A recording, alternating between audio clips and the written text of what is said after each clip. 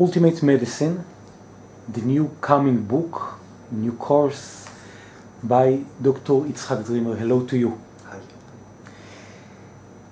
What, according to your perspective, is the biggest disease that the Ultimate Medicine is helping mankind?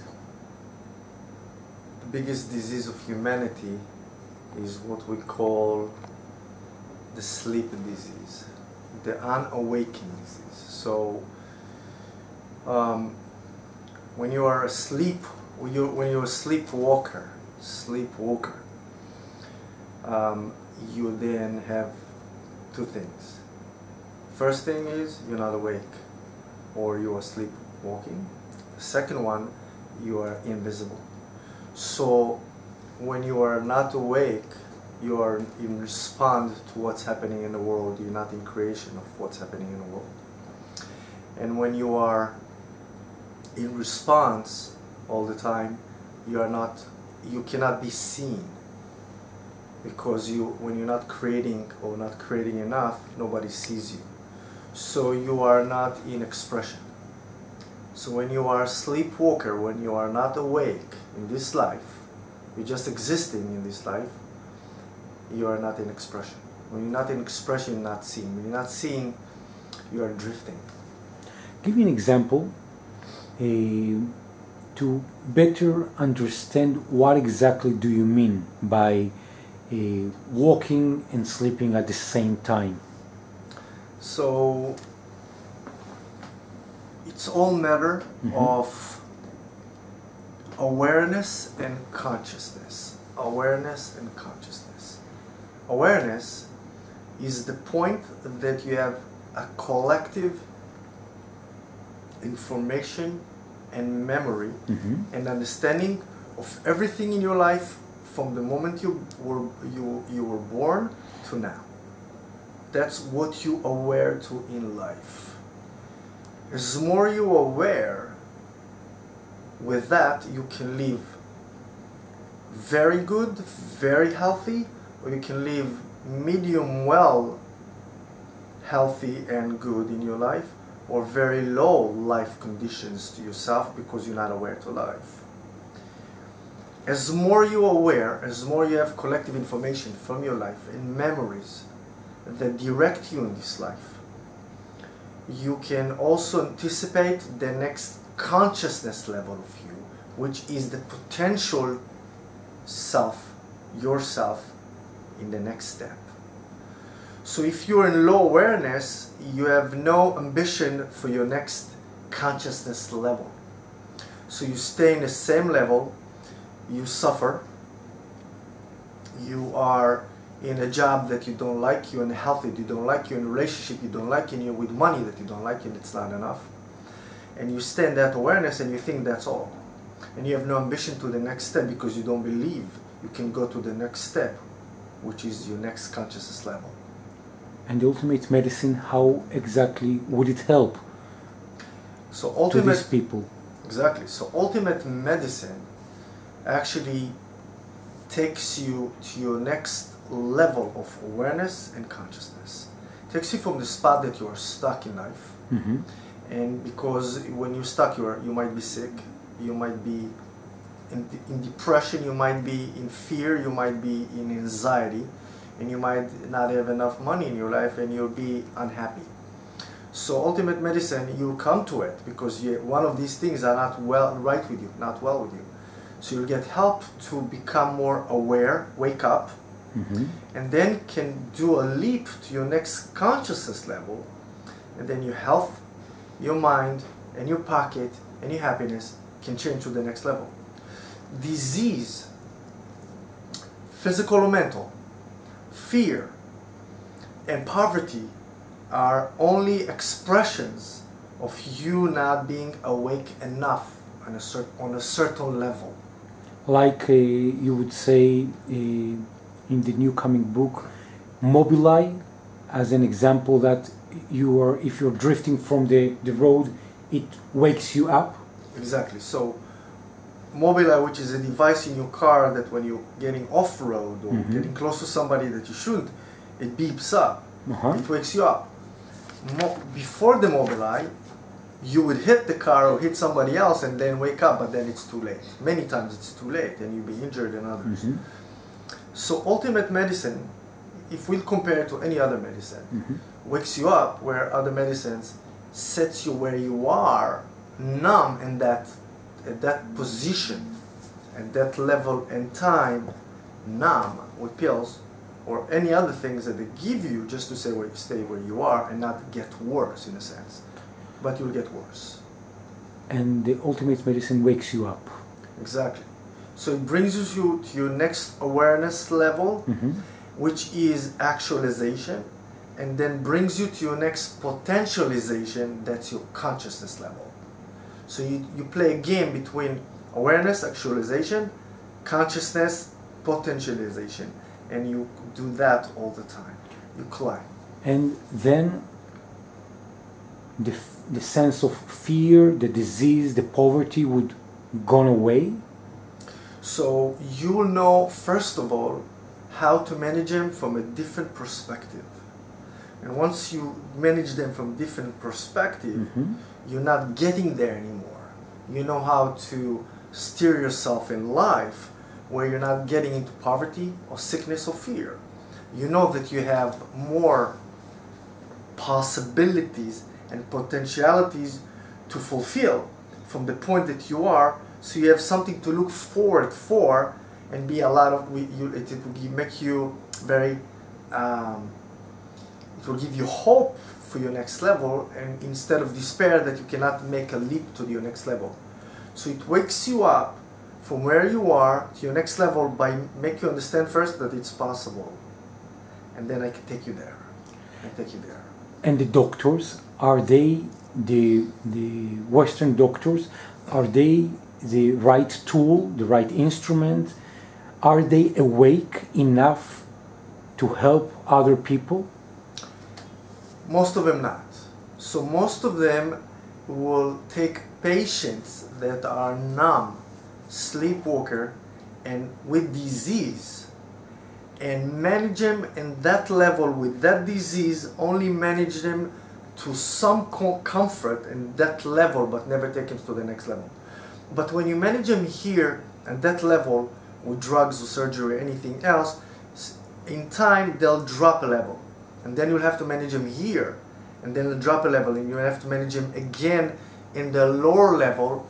And doctors are trained only to keep you in the same level, and when you go down to the next level, they'll have to manage you there in that level, but never take you up to the next level. Unless they will be learning and afterwards curing and helping people with the ultimate medicine. Unless they will be trained to become an ultimate health provider doctor, then they can take a patient from his lower level, instead of managing him in sickness, manage him to health to the next level, and the next level, and the next level. Absolutely.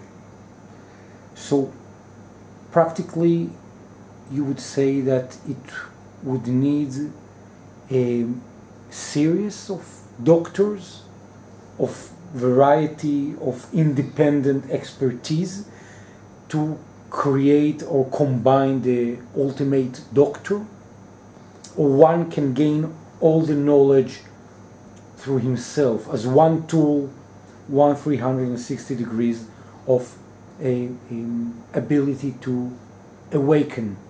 So when you are any type of doctor now, you have only one toolbox. It's not enough.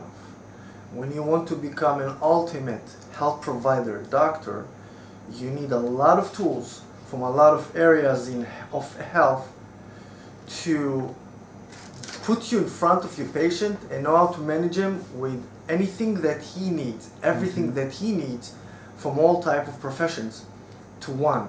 That's when you become an ultimate health provider doctor. You have a lot of tools, and you know how to suit the tool to the patient that is in need. Not everybody will need all the tools. But that's what an ultimate health provider doctor will do. Because the regular doctor would send the patients to an endless amount of checks and exams and pills and sometimes surgeries that we cannot be certain that they would practically help. Exactly.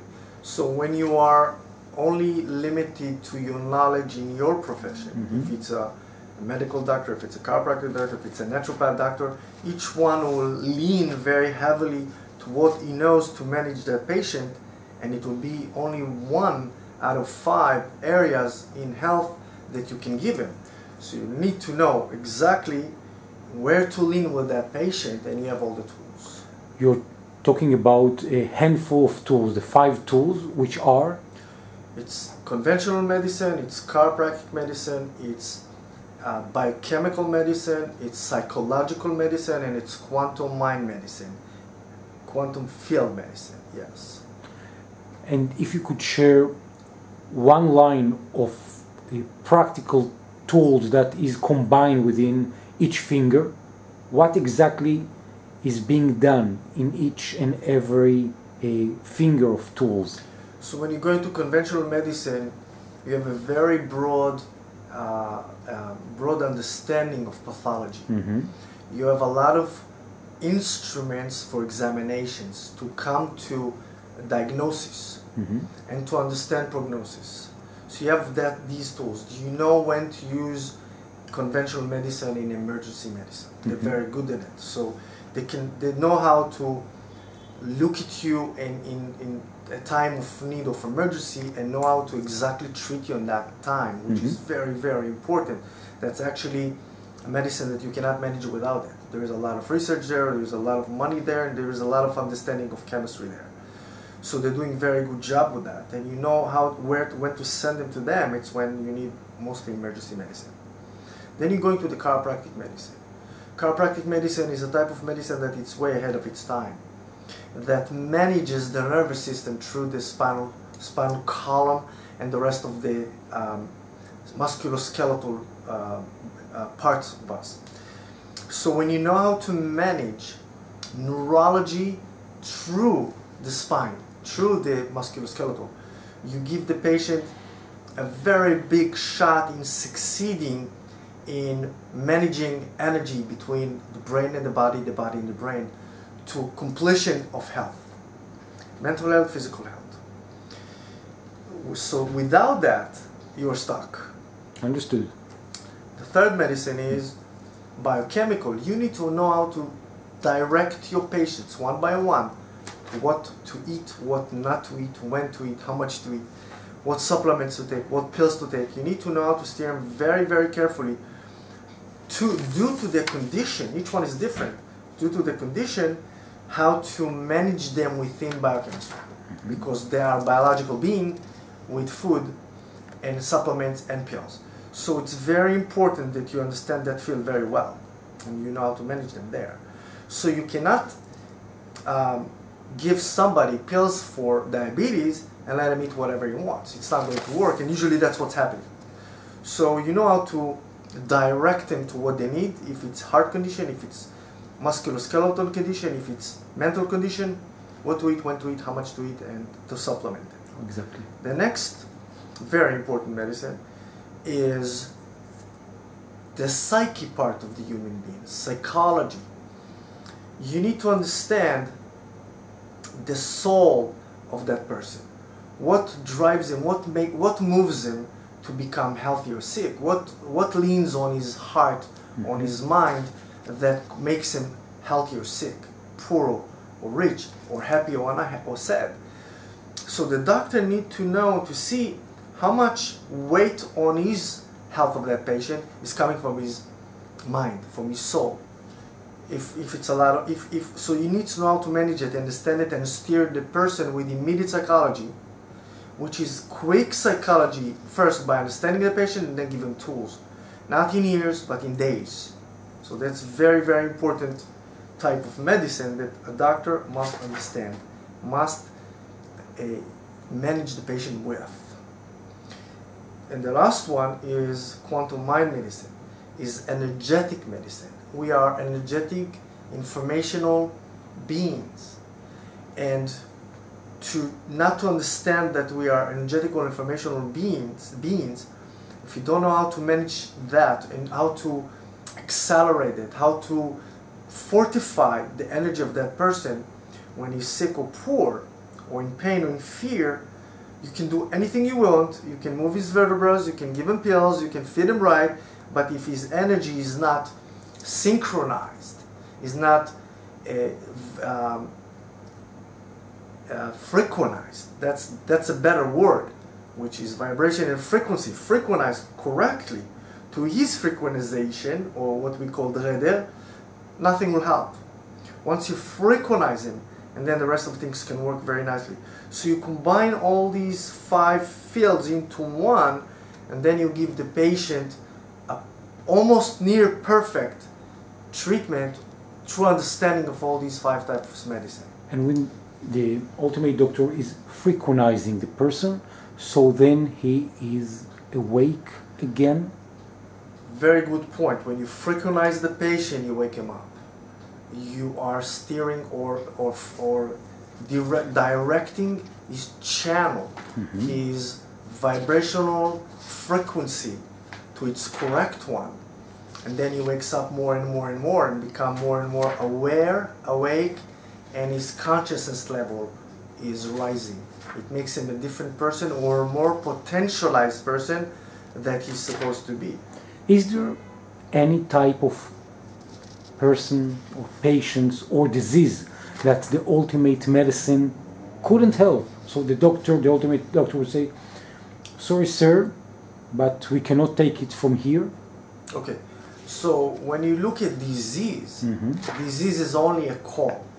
It's only something that tells you that something that you do, think, eat, or behave is wrong. The disease itself is not a problem. The problem is the person. So you're not touching the disease, you touch the person, you wake up the person, you direct the person, you help the person. Any person. Any person. And any being, by the way, it can be a dog and a horse also. So you direct them to back to their path, back to their frequenization, back to their alignment, back to their being, and then the disease doesn't need to exist anymore to tell them that they are off the path. So you're not dealing with disease, you deal with the core, which the core is the person moving out of his path, moving out of his frequenization, moving out of his alignment. So you steer him, help him, direct him, and then you become healthy because you treat only one thing, the person.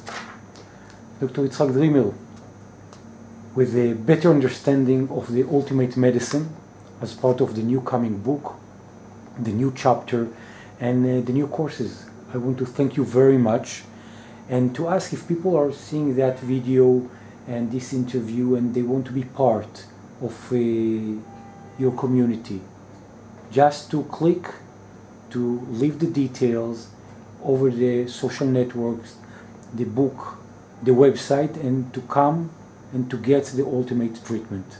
Absolutely. Dr. Yitzhak Dreamer, thank you so much. Thank you.